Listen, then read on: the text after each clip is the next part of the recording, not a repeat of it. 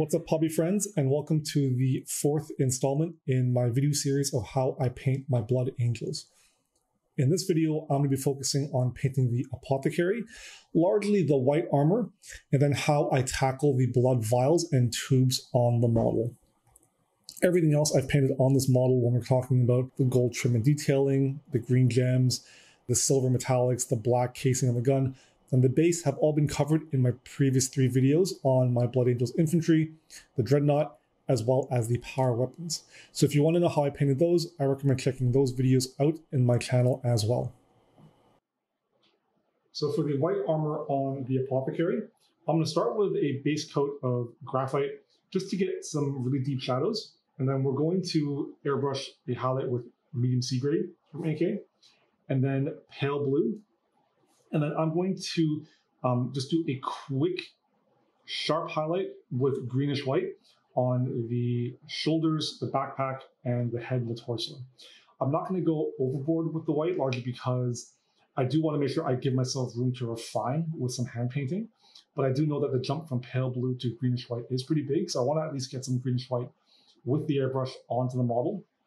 And once we apply our oil pass, which will knock it back a little bit, that gives me some room to then quickly work up the greenish white into the pure white for the armor highlights. And just like with the red armor, I'm going to finish up after the airbrush step with some oil washes to black line. I'll be using the same oil color, Payne's Gray, nice and diluted. The only real difference now is rather than be a little bit more carefree just in terms of letting the oil finish on the armor, I want to make sure that after I apply this oil, I go back in and I really neaten up any sort of puddling or pooling. I don't want this to stain the white too much. I really just want this to black line. Just pay attention when you're doing the oil step on the white armor. Make sure that you're not oversaturating a surface, and that if it does sort of start to pool, just go back in with a damp brush and some mineral spirits and just clean up those edges, clean up those large flat areas. So once we're done with the oils, we're going to go back in with our highlighting. First, starting with the pale blue and focusing on some of the larger armor panels, particularly around the feet where the airbrushing might have gotten a little muddy. I'll apply a few highlights on the backs of the legs as well, focusing on some of the edges and more prominent raised surfaces. From there, we follow up with greenish white and continue to focus on some of the most raised armor panels. And from this point on, I'm really focusing on the shoulder pad, the helmet, the top of the torso, as well as the jump pack. Once we're done the greenish white, I'll finish up with a final highlight of pure white, focusing on the helmet and the shoulder pads. From there, to tackle the vials, I'm going to start with a base coat of AK's Tenebrous Gray, and I'll apply it to the vials as well as the tubes on the backpack. From there, we're going to go in with some reddish black, and we're going to start by establishing the level of the fluid or the liquid in the vials. You want to make sure that it's relatively level in terms of horizon to the base. Although if there is some motion to the model, you want to account for the flow of liquid, curving it in the vial or the jar depending on the actual motion and gravity of the piece. We're going to go all the way around, and once we've established that level, bring the reddish black all the way to the bottom. Our next highlight is using burnt red, and we're just going to be highlighting from the surface level of the liquid. From here, I'm going to start to begin to think about bands of highlighting, almost as if you were tackling non-metal metal. Typically, I'll pick 2 or 3 prominent highlight lines and begin to establish those bands of highlights in the liquid.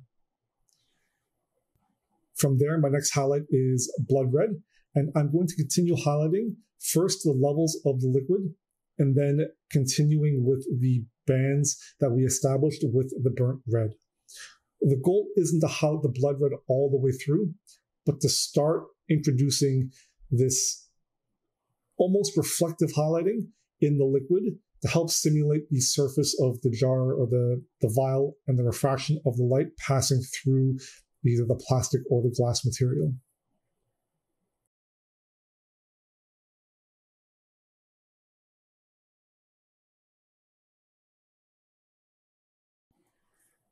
And once I've highlighted the red, I'm going to go in with some mixes of tenuous gray and pale blue to highlight the reflections on the surface of the vial. So I'll start with, and this is about a 50-50 mix of the two, and I'll start to establish the two primary dots of reflected light, as well as start to introduce the band highlighting running down each of the sides. From there, I want to start introducing more and more pale blue into the mix to begin highlighting brighter and brighter.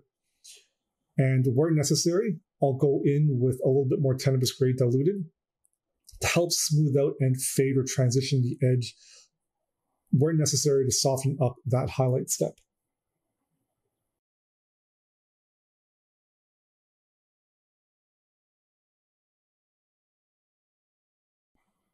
It's useful to think of this vial at this point right now as if we're painting a non-metallic surface. Consider how reflections appear on cylindrical and spherical surfaces, and then highlight accordingly. When in doubt, it can be useful to look up references for scientific or laboratory vials and to see how reflections appear on those jars and vials, and use those to help dictate how you highlight it on the model. And the goal is to work up to pure pale gray, and as you go brighter and brighter, you can go sharper and sharper with your highlights and your specular dots.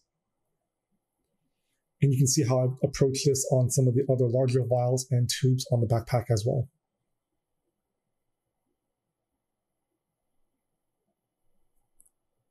And once we finish the model, we're going to go in with some final glazes and nuancing with the airbrush.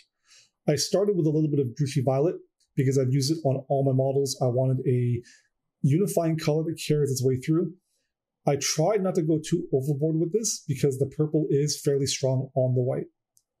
So just a little bit, primarily in the deep shadows, before following up with some tenuous gray to just knock back some of that intensity of the Druchy Violet, and then just to deepen the shadows a little bit more on the white armor. I focus a lot of this glaze on the back of the model, particularly on the bottom part of the legs, underneath the backpack, the torso, and the shoulders. Although you also want to make sure that you go in and nuance things like the bottom halves of the weapons, as well as the side and back of the head and under parts of the torso.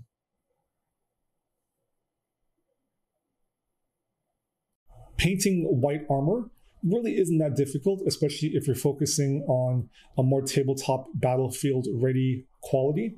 A lot of it comes down to the prep work using the airbrush and oils to do, I would say, 60 or 70% of the work, and then going back in by hand and applying some final highlights and some nuances with the airbrush.